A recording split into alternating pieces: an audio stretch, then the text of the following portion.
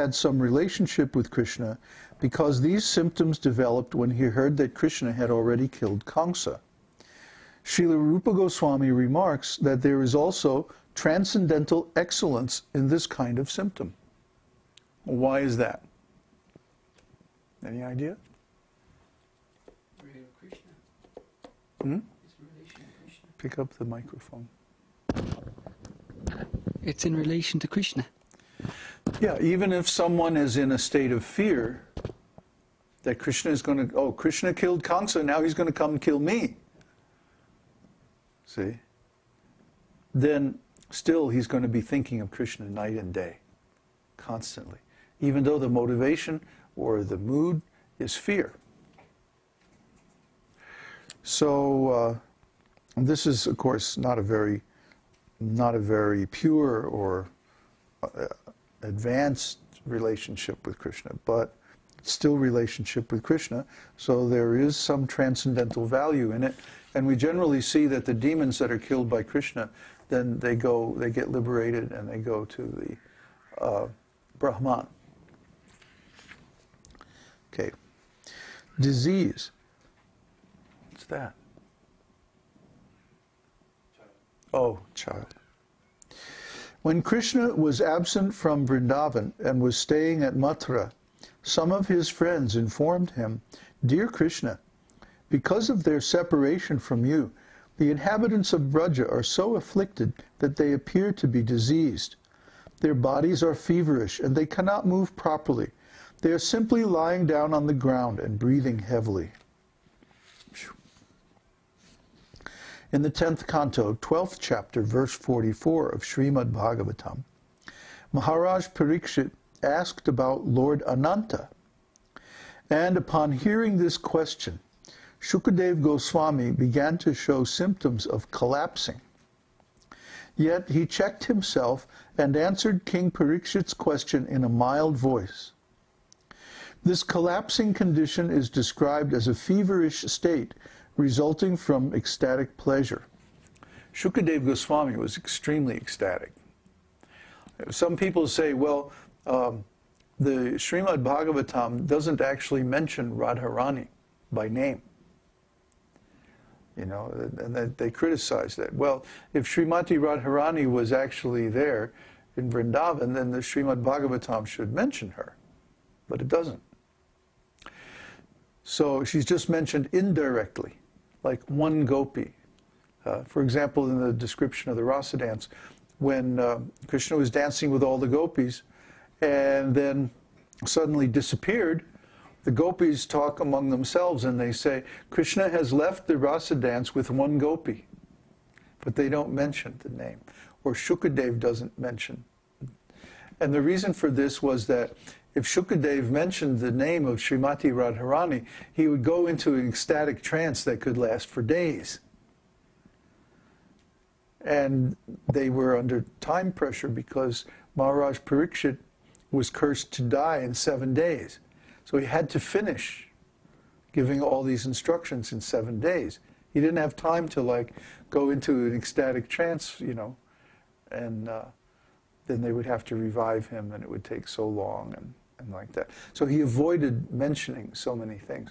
But at times when Maharaj Parikshit would ask a question that touched on some of his ecstatic emotions, he would oh, Lord Ananta. You know, this was his ecstatic nature. Oh, yeah. There is another statement in Śrīmad-Bhāgavatam telling of the damsels of Braja meeting Kṛṣṇa at the sacred place of Kurukshetra many years after their childhood pastimes. When they met in that sacred place, all the gopis became stunned by the occurrence of a solar eclipse. Their breathing, blinking of the eyes, and all similar activities stopped, and they stood before Kṛṣṇa just like statues. This is another instance of a diseased condition resulting from exuberant transcendental pleasure. Oh, this is such a heavy story. Whew. You know, Kṛṣṇa lived in Vrindavan for the first 16 years of his appearance. And then he left, and he had all these adventures in Mathura and Dvarka for a long time. Actually, for 108 years. So the residents of Vrindavan were separated from Kṛṣṇa for 108 years. Then, after the Battle of Kurukshetra, a great sacrifice was held on the battlefield itself. Well, actually, before Kurukshetra was a battlefield, it was a sacrificial arena. The name Kuru, Kshetra, means that it was the sacrificial arena of the Kuru kings, the Kuru dynasty. So the residents of Vrindavan, because they were members of the Kuru dynasty, they went also, along with all the Kuru kings and many of their subjects and so on, to Kurukshetra on the occasion of this solar eclipse. So what happened was that while the sacrifice was, being performed, because during the solar eclipse, the priests and their all the people would bathe in a sacred place while chanting mantras during the solar eclipse, because the Vedic explanation of what a solar eclipse is that the sun gets eaten by Rahu. See, Rahu is the south node. No, is it south? No, the north node of the moon. When the moon crosses the celestial equator in the direction from south to north, that's Rahu. And when the orbit of the moon crosses the celestial equator from north to south, that's Ketu. These are also called the ascending node and the descending node. So these two planets, Rahu and Ketu, are shadow planets.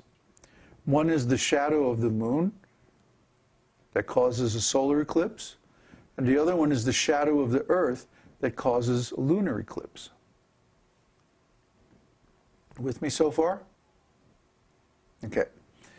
So at that time, then all the members of the Yadu dynasty and the remaining Kurus, they all went to Kurukshetra, and of course Kṛṣṇa also went.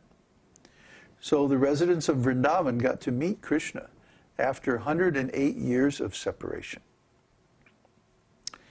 And so there was this incredibly ecstatic scene where Kṛṣṇa met Radharani and the gopis again after, and his mother and father and all the residents of Vrindavan, but especially the gopis, after 108 years. And of course, Kṛṣṇa came just at the moment of the solar eclipse. I mean, who can imagine this? I mean, it was like so ecstatic, so incredibly heavy and intense. And this is when Radharani spoke the famous verse about black moonlight and all this. I mean, you just have to read it. If I try to describe it, I might go into an ecstatic trance. So we have to finish the broadcast. It would be kind of dull to just, watch me just sitting here, going out of my mind.